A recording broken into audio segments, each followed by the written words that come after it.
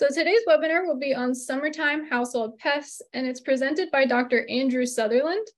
Andrew is an area urban IPM advisor for the San Francisco Bay Area.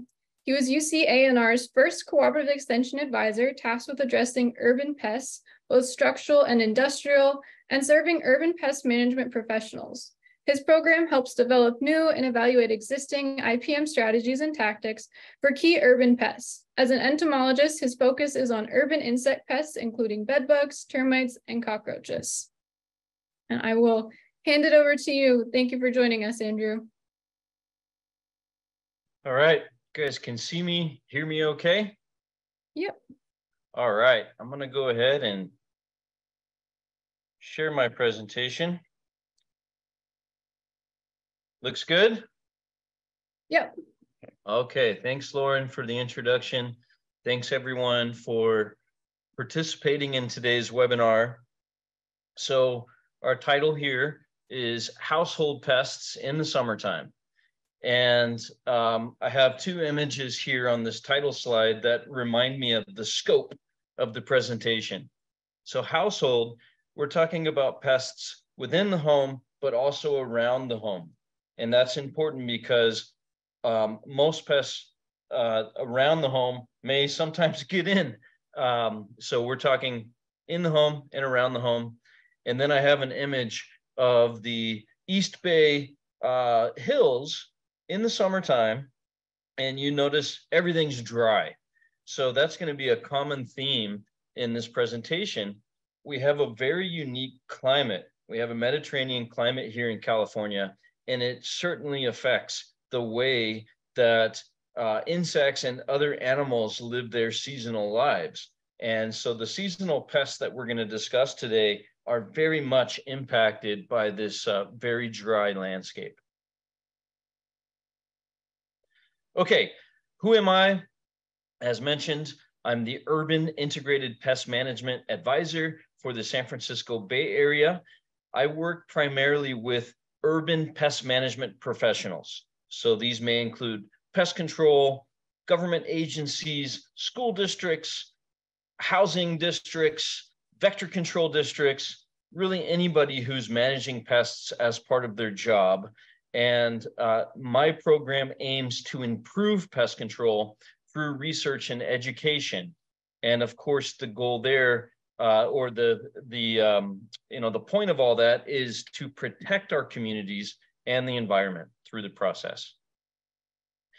I'm going to put this slide first so that I don't forget about it. I am selling a wonderful, beautiful poster, Common Cockroaches of California. It's 2 feet by 3 feet, full color, glossy, $15. And so it could be a great addition to your garage, living room, kitchen, training room.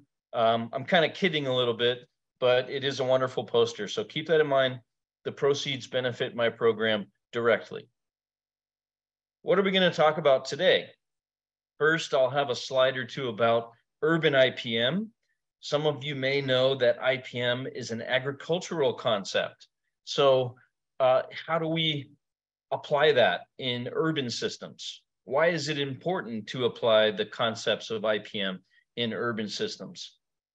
Then we're going to focus on some common summertime pests that we see here in California, spending the most time on what we call peridomestic cockroaches.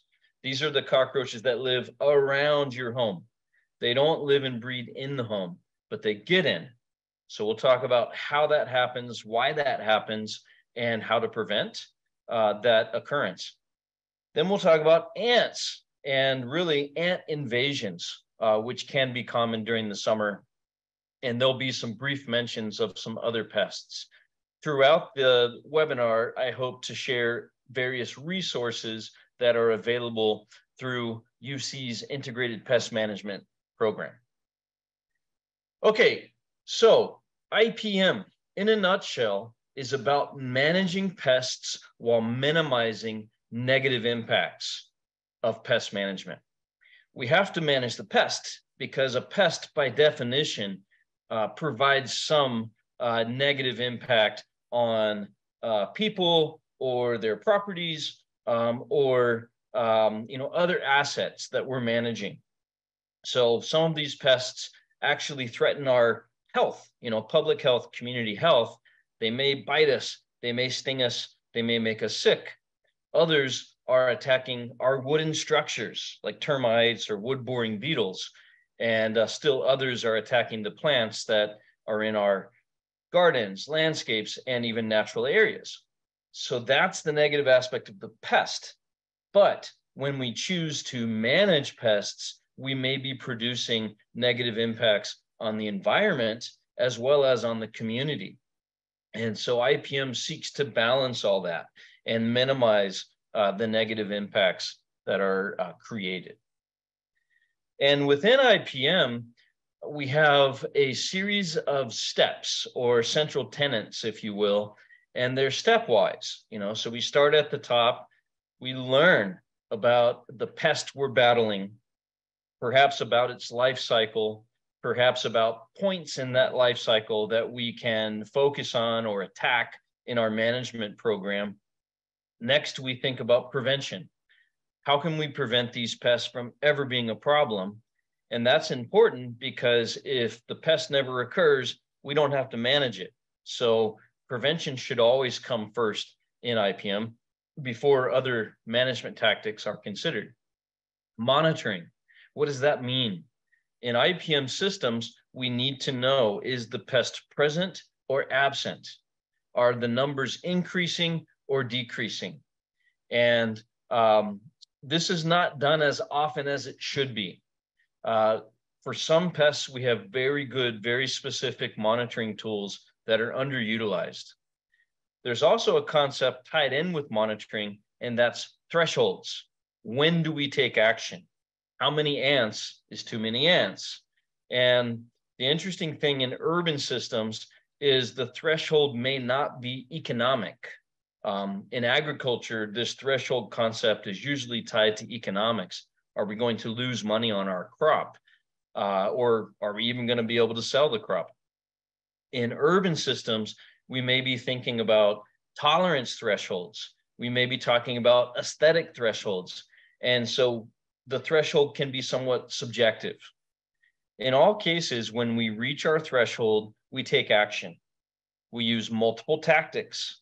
So we're not relying on biological control or pesticides or physical removal. We're trying to integrate multiple tactics, and therefore we will be more effective with that collection of tactics. The tactics are integrated, so they do not interfere. And then, of course, we evaluate the program. So professionals use this process. You can too, at your home, in your community, at your place of business. All right, so I'll step off of the IPM soapbox and start talking about pests. First, let's remember the scope. We're talking about summertime, which hasn't technically begun. I think next week is the summer solstice. And in a Mediterranean climate like California, summertime is characterized by almost no water. I'm from Florida, where it rains every day in the summer, pretty much. And so my mom will visit me and she'll see something like the image here on top. And she'll say, "Son, why is everything dead?"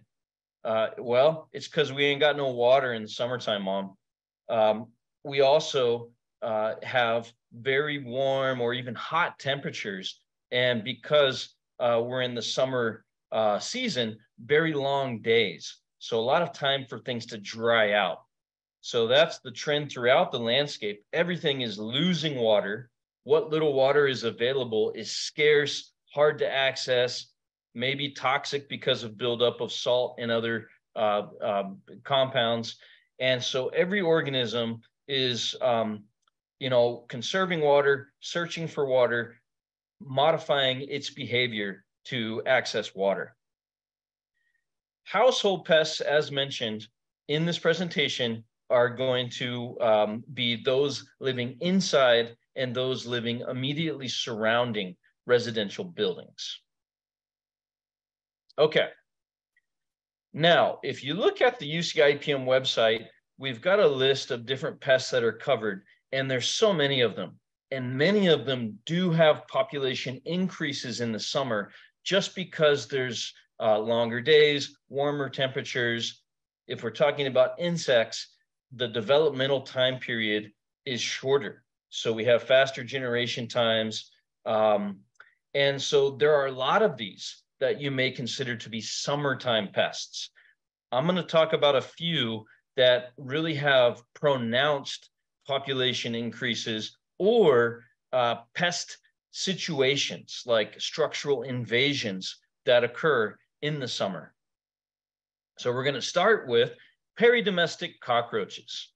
So cockroaches can be loosely divided into domestic and peridomestic if we're talking about pest cockroaches. We also have what are called sylvatic cockroaches that live in the forest, in the landscape. They don't bother anybody. But the pests fall into either domestic or peridomestic. Domestic cockroaches live and breed inside our homes and structures. Peridomestic cockroaches cannot survive inside. They live around the structure or maybe under the structure in infrastructure, and they periodically get in. And so it's kind of a nuisance pest rather than a public health pest like some of the domestic cockroaches. In this example, I'm showing you Turkestan cockroaches, and we'll do some species accounts here in a second.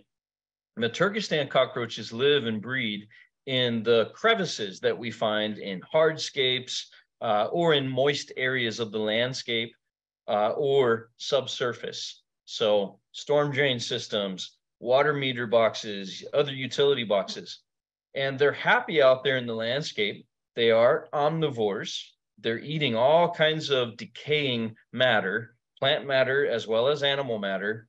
But they start to search, especially in the summer as they reach maturity. They're searching for water, they're searching for food, and they're searching for places to get out of really hot and inhospitable conditions. So in the top left, you see a crevice in a sidewalk where the cockroaches are breeding. They're depositing their egg cases there. So the lower left, you see an accumulation of egg cases. We call them oothecae. And each one of these can have 16 or with some species, even more eggs within that case. The cockroaches are looking around for food and water. And if your structure is not well sealed, like in the lower right, this is an exterior door, they can walk right underneath. So when you find these large, scary cockroaches inside, they're not living and breeding inside usually. They're coming in through a poorly sealed structure. So when I first moved to California, I encountered oriental cockroaches. And these are also found in Florida, but they're not as common. When I was in Davis, California, we would see these regularly skittering around the sidewalks on a warm night. They live and breed in dark, damp, outdoor locations. And for some reason, perhaps because of their preference for damp locales, people in California call them water bugs. They're not bugs, they're cockroaches. The female, which you see on the top right of this family portrait, is wingless and usually black or dark brown.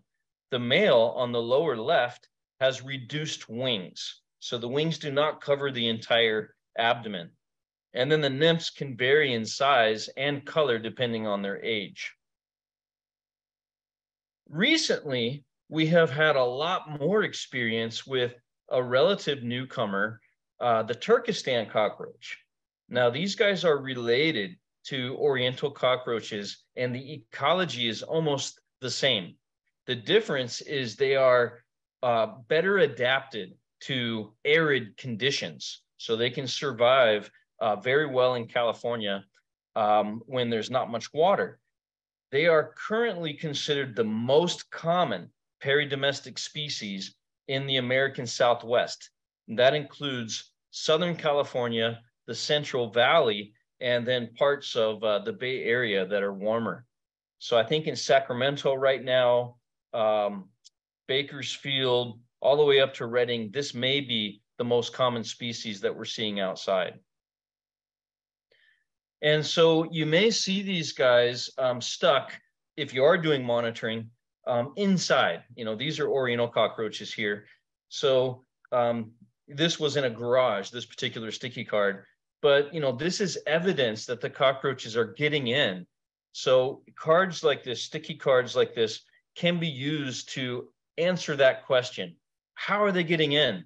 And usually it's an exterior door, garage door, sometimes a poorly sealed window, but these cockroaches are not great climbers. They're usually getting in from the ground. So let's see, here's a little video. Shows a typical habitat, so here we have irrigation valve ports, and very nice and moist. So it's good if they stay there. But what we don't want to happen is this. We have an exterior door that's poorly sealed, and that's a super highway for these cockroaches to get in. We also want to understand the generalized life cycle of these guys in California. Right now is mating season. So you may see something like this. This is a male Turkestan and female Turkestan cockroach, clearly in love, and they're joined in copulation. Eggs come next. So if you are looking to manage a population of Turkestan cockroaches, now's the time. If you wait too long, the ootheca, the egg cases, will be deposited, and they will not be vulnerable to a lot of the pesticide applications. The nymphs are the overwintering stage. And then actually the adults tend to die off as it starts to get cool.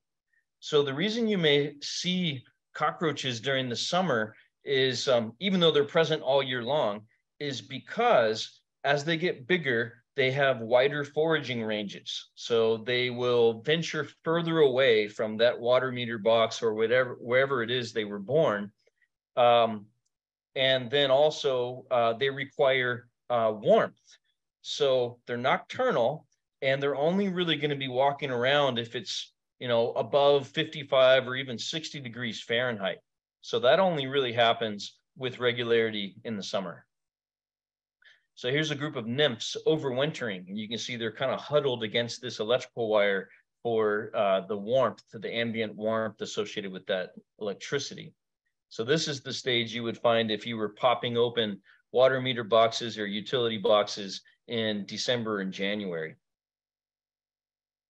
We also have in California American cockroaches. And so these guys can also be considered peridomestic, but they live in underground infrastructure. So they need a lot of warmth and humidity. They're typically found in sewers, storm drain systems, but they will venture up to the surface when it's warm. So the photo on the left was taken in Fresno back in April, but we had a warm spell, and there were American cockroaches coming out of basically damaged infrastructure that allowed them to reach the surface, and they feed on all kinds of things. In this image, they're feeding on a squished fig. So what do we do about these cockroaches? The number one way to reduce the population is to reduce moisture around your home. If you have a lot of moisture, that's great for cockroaches. They're going to survive better during the summer. They're going to find more things that they can eat. So if we can reduce moisture, especially within a couple meters of the perimeter of the home or structure, we're going to do a lot for cockroach prevention. We want to try to remove as much food as possible from around the home as well. So you never want to leave pet food outside. Of course, that's going to attract rats and wildlife as well, but cockroaches will feed on pet food. If you have a fruit tree, make sure that fruit is not accumulating in the landscape. There's a neighbor who has a loquat tree, and I can always go over there and collect cockroaches on a warm night. I'm talking dozens of cockroaches underneath that tree, and it's all squished fruit right now. Also, you want to make sure your structural envelope or perimeter is well sealed. So since these guys are primarily getting in through exterior doors, door sweeps or door brushes are very effective at keeping them out. Garages should be sealed with flexible threshold seals. So pavement underneath, the garage door, the driveway basically can shift or crack, and it's difficult over time to maintain a good seal there. So there are materials that can be used to seal that up. And then, of course, window screens should be intact. We also want to consider filling crevices in the landscape. So the lower right shows a masonry wall, which had a joint that was rotted out. So there you've got a 1 or 2 inch gap that allows cockroaches to hide. It stays moist and protected, and that's where they're going to breed. So in this example, we filled that with an appropriate sealant. If you decide to treat for cockroaches, keep in mind, it really may not be necessary. The problem with these guys is they get inside. To some degree, it's okay if we have these outside. They're not causing harm. They're actually cleaning up dead stuff in the environment. They're part of the ecosystem out there. We just want to keep them outside. So pesticide applications may not be necessary, and they may not fix the problem. If you have exterior doors with a 1 inch gap, it doesn't matter how many pesticides you apply, the cockroaches are still going to come in through that door. So perimeter sprays are generally not very effective against cockroaches. You also may want to communicate with neighbors and see if there are ways that you can modify the landscape or the community to make it less cockroach friendly. If you're having a problem with storm drains or maybe damaged sewer infrastructure, public agencies should be involved. There are ways that they can repair or modify those assets so that the cockroaches cannot get out. And sometimes they actually will treat for these cockroaches, especially the American cockroaches when the populations are too high. If you do want to use insecticides for cockroaches, whether they're inside domestic or outside peridomestic, bait works best. There are lots of different formulations. We've done research with gel baits, with granular baits, and they're all very effective. The way that these things work is they have secondary and tertiary mortality because cockroaches are cannibalistic. So you're looking at a male Turkestan cockroach who has become trapped on a sticky card, and his buddies were able to reach him because he's at the edge of the card, and they ate him.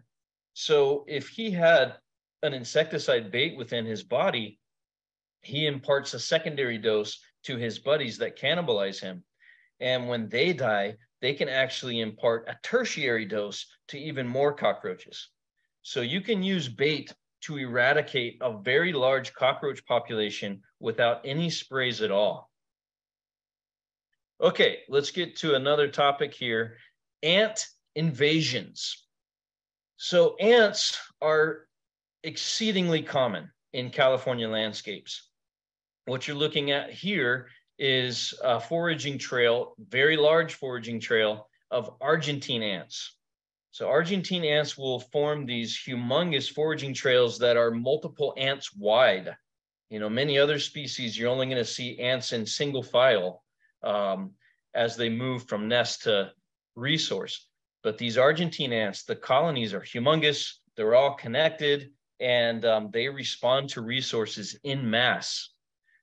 So of course, with ants, you always want to prevent access. You want to prevent the resources that they want, water and food. But there are certain times of the year that no matter what you do, you may get ant invasions just due to the weather being inhospitable outside. So there's a great paper out there. We're going to send you a link published by Stanford entomologists in 2001. And they identify 2 periods of the year where in California, this is specific to Northern California, but I think it also applies to parts of the Valley and Southern California. There are 2 periods of the year where Argentine ants are most likely to enter your home, whether there are resources present or not. Cold, wet conditions, usually the first big rain, and that's because the soil will flood and their nest may actually flood, but there's a smaller period, smaller peak, I should say, in the summertime. When it gets hot and dry, it becomes so inhospitable to these Argentine ants that really need water and moderate temperatures that they will move inside. Sometimes they will even move part of their nest or maybe even an entire brood into a protected area indoors, within a wall void, a cabinet void, somewhere that they can access easily from outside. Just like the peridomestic cockroaches, Argentine ants live and breed outside. If you're seeing them indoors, it's because they're foraging on a resource there, or they're temporarily moving their colony in there to avoid inhospitable conditions.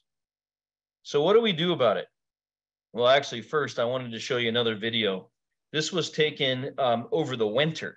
And what you're looking at is a truck door. It's actually a government truck, but this truck was parked on top of an ant colony during a flood.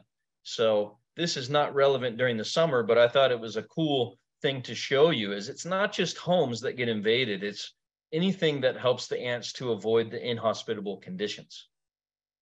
So what do we do? Remember, with IPM, we always want to focus on prevention. We can reduce moisture around the home, same as with the cockroaches. Argentine ants are very reliant upon supplemental water, irrigation.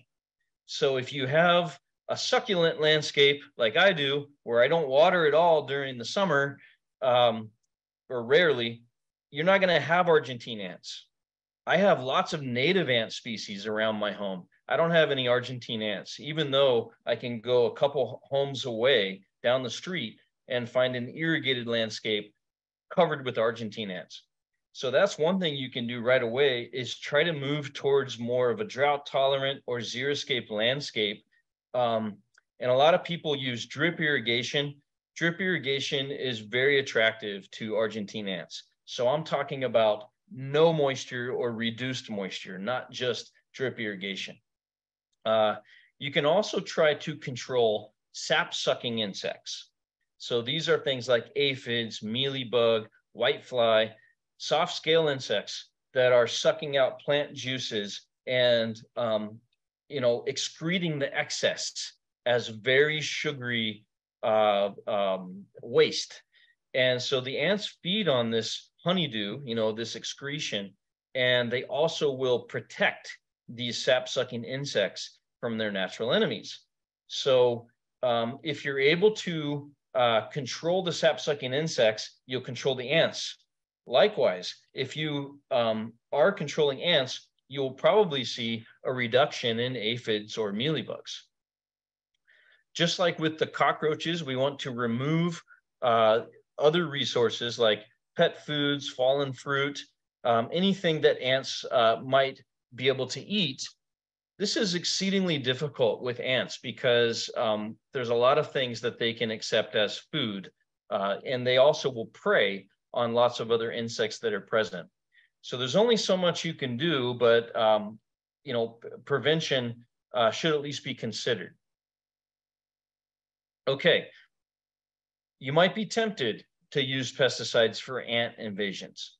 Again, it may not be necessary. The conditions outside are what may be driving the invasion rather than resource foraging.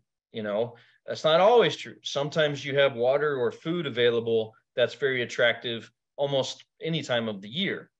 But there are some times of the year when it doesn't matter if you have resources inside or not. They're going to come in because they don't like the conditions outside. So it may not be necessary to treat. It may not be effective to treat. You really want to avoid regular pesticide spray programs around the perimeter of a home. The reason is because these materials can run off into our surface water systems, urban creeks, storm drain systems, and they kill the arthropods there, which includes little crustaceans that form, really the foundation of the food web in these aquatic ecosystems. And so most of the year, these insecticide applications are not going to do much for ants. There are some very effective materials that are out there, and they're professional materials. So I would say that if you are experiencing chronic ant issues, you want to talk to professionals. They have barrier insecticides as well as professional baits that can be used to try to deal with that situation. So I mentioned baits. Baits work for ants just as well as they do for cockroaches, but in a different way. So ants are not cannibalistic in the same way that the cockroaches are, but they share food. So ants are social insects. So if an ant consumes a bit of insecticidal bait, it's going to share that with its nest mates, with its buddies, and sometimes, if it's the right formulation, with the developing larvae, the juvenile ants in the nest. So with bait, you can actually kill an entire ant colony, where with sprays, at best, you're going to kill the ants that cross that barrier, or sometimes you'll repel the ants. You're not killing the colony. So this takes time. If you're baiting, you're not going to see results right away. And there's a great resource out there from the state that educates on the need to bait and wait for ant management. So sometimes you will have what's called an ant emergency. So you come home or all of a sudden you notice you got ants everywhere. And so there are some steps that you can follow to try to, deal with that emergent situation. First, if they are responding to a food or water source, you want to remove that right away or clean it up if possible. You can vacuum ants, but what I like to do is wipe them up with soapy water. So at my home, I actually keep a spray bottle with 10% soap solution, and I'll spray it whenever I see ants. And you can wipe up the ants, which will be killed by that kind of surface contact insecticide, but you will also erase the pheromone trail that the ants are using to find the resource and find the way back to their nest. You can try to locate the entry points and plug those up, but it's difficult to do that. You also should try to use the correct sealant so that you don't damage any of the furnishings in your home. And then finally, if you've done these things, you do want to consider bait if you're still having an ant problem, and give the baits time to work. Okay, so back to this paper, I wanted to highlight another quote or another statement that I found in this paper. And basically the authors are explaining that pesticides are not always effective, and the conditions outside are driving the infestation. So if you wait a little bit, conditions will change. And that's where you're most likely to see control, is just wait for the conditions to change. So we've been talking about this already, but this research backs it up. The ants are in there because of inhospitable conditions. So no matter what you do with pesticides, they may still be coming in. Okay, let's talk a little bit about some other common summertime pests. Flies, generally, but what I have pictured here is called a blowfly, Caliphorid. Caliphorid is the family. And so these flies are very common in the warmer parts of California. They're usually a metallic green, and you notice the adults. But with flies, you have to think about the larvae. Where are the maggots developing? And in the case of blowflies, they really like pet waste, so dog poop. So a great way to prevent those fly problems during your barbecue, or maybe you left a door open, and you're cooking inside, before you know it, you're going to have dozens of flies all over the home. Is make sure if you have pets, or when you're walking your pet, pick up the waste, get rid of the waste. Just one deposit of pet waste can sustain a lot of these flies. So that goes a long way. It can be a community-wide effort. The problem is flies can fly. So you may still have issues if your neighbor or somebody down the street has a lot of pet waste. They're going to be developing flies back there, and the flies may be attracted to your home. So that's where we talk about structural exclusion, window screens, keep your doors closed, or use really good fitting screen doors if you want to have your doors open during the summertime. Another one to talk about, spiders. And spiders are usually considered beneficial because they're predators. They're eating things like flies. But in the summertime, you will start to notice spiders more and more. So they're reproducing faster, but also we don't have rain washing away the webs. The webs may also collect debris. So you may notice them for the first time in the summertime.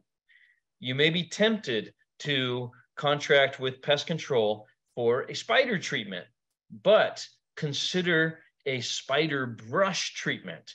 So the technician on the right here is using a spider brush, which is just an extendable brush, which is used to physically remove spiders and their brushes, and their webs, non-chemically.